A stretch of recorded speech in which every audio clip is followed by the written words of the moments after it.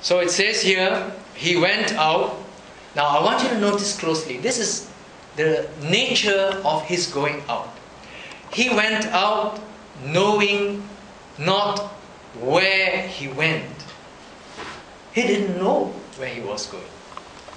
Now the important question is knowing who called you, not where you are going. That comes later. He knew who called him. He responded to the call. And that's the single most important question. It doesn't matter who, what, all these things will resolve themselves later. We have the idea that it's all in a straight line. You know, we must join all the dots. That's how we get into the will of God, how things work out. We have it all planned out. But that's not the way it works. That's not how the way it worked for the Lord too. There is no plan B for the Lord. He just entrusted his disciples with that commission. And what if it's not done? It's not done. There is no plan B. And so it is the same for us all the time. He went out not knowing where he went, but he knew who called him. So this is what commitment is. Loyalty to the person who called you. Loyalty is something that springs out of relationship. Normally we tend to think in terms of priority. I'll do this first, second, this is more important. The more important thing is loyalty to Jesus Christ and not just priority. So this is the fourth C, commitment, accountability. So we are accountable to all He has called us to. The last one, we are going to go into Luke's Gospel so that at least we have a glimpse into each of the four Gospels and what their versions of the Great Commission are, right? We have looked at John a little bit. So let's look at good old Dr. Luke. Now Dr. Luke, you know, wrote one Gospel and the only sequel to the Gospel, which is Acts. So we have left this to the last. So let's look at Luke 24, where his version of the Great Commission is. What is this last C? I'll just call it communication, because we are talking about how the gospel is communicated or spread, how it actually moves out, all right? And Luke gives us an account of this. And the spiritual state or condition, what is it about? And now finally, then we come to the A word, which is ability. So when we talk about communication, this is where ability comes in. It's not plucked out of the air, it comes out of the scripture, and we'll see by and by. Let's look at Luke chapter 24, his last chapter. And he says in verse 49,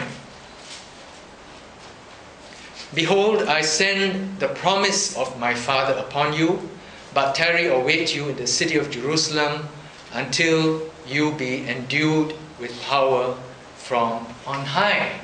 So we see there the word power again, right? English Bible, English word. But this is the other Greek word.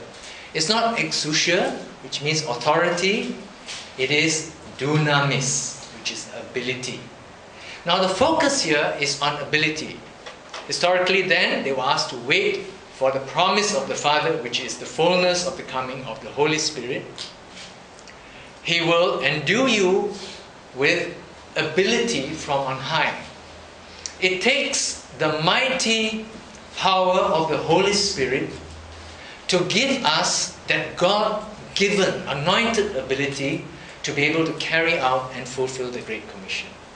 It's not just you and me trying our level best to do something about it. That will not do. It will not bring the results. It will not give fruit. It requires the Holy Spirit's empowering. So this is where we get ability. Now let's look at his sequel. So if you just turn over to Acts chapter 1. because this is where the story continues after the Gospels. And here's Dr. Luke, same author, writing. In Acts chapter 1, verse 8, I'll just zoom straight in on this verse. It's a key verse. What does it say? It says, "But you shall receive ability." Dunamis again, right? You shall receive power, you shall receive dunamis or ability. After that the Holy Ghost is come upon you, and you shall be witnesses unto me, both in Jerusalem and in all Judea and in Samaria and unto the uttermost part of the earth.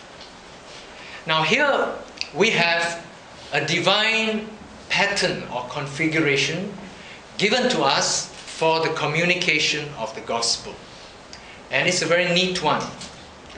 In fact, I use this all the time in my daily prayers for my own ministry. You can also use the same. There are 4 concentric rings or circles, right? If you like, you can think of it that way. Jerusalem, that's the capital of Israel anyway. One day it's going to be the capital of the world in the millennial kingdom. But that's Jerusalem. And then after that, surrounding it is the region of Judea, of which Jerusalem is also the regional capital.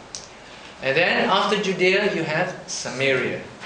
And then you have the uttermost parts of the earth. Right? Now let me comment a little bit about this mental model. It may be helpful in some ways, but in other ways it's not helpful. Now, when we think of missions, our mental model tends to be the old model inherited from the colonial era, the age of empires. You know, the game, if you play that computer game, Age of Empires, right? It's this wave of missions, and the idea is that it is location based. The locus, the definition, you know, of missions is based on geographical location. But truly, it isn't. The locus is not location, but generation. It's people. It's people who are contemporary with us. Just like David served God in his own generation. And you and I must serve God in our own generation. If I'm dead and gone, there's no way that I can serve God anymore. If I'm still around and the older generations have gone by, there is no way that I can do something